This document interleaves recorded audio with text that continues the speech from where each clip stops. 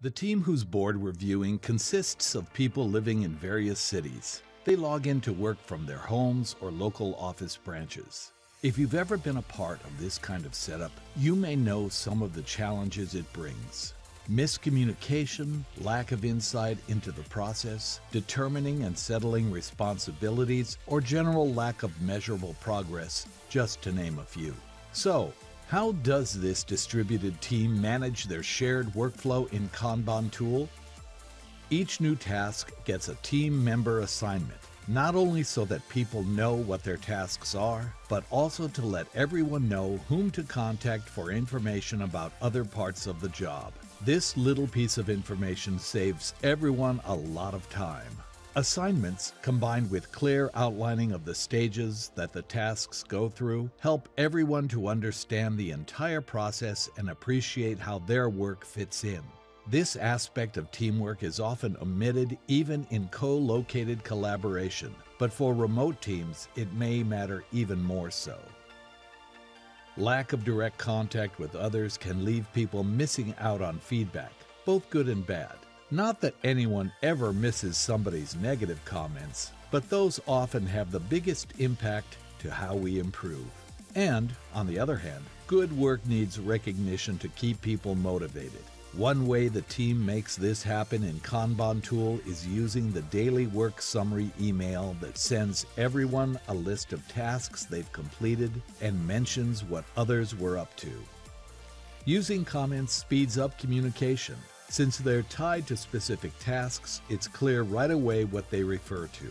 The team has found that frequent and short comments, with a conference call just once a week, are ideal for keeping everyone up to date. They also stick with the idea of doing an extra call for special occasions like a product release, team or personal achievement, or someone's birthday. It brings them together, despite the actual distance between them.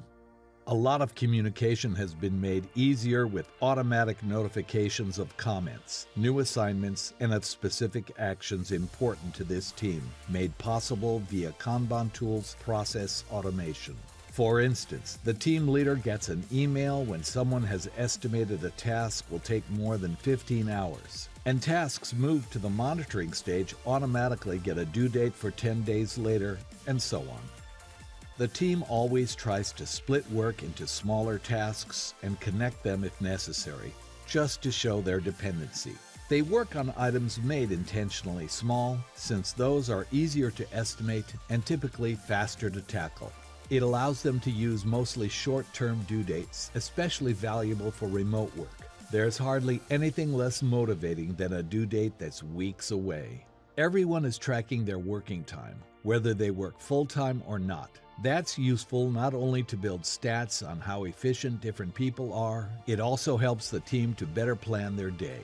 One of the key reasons the team is using an online Kanban board is limiting the number of apps and aids that people need to follow. Here they have their workflow, messages, calendar, contacts, and documentation all in one place.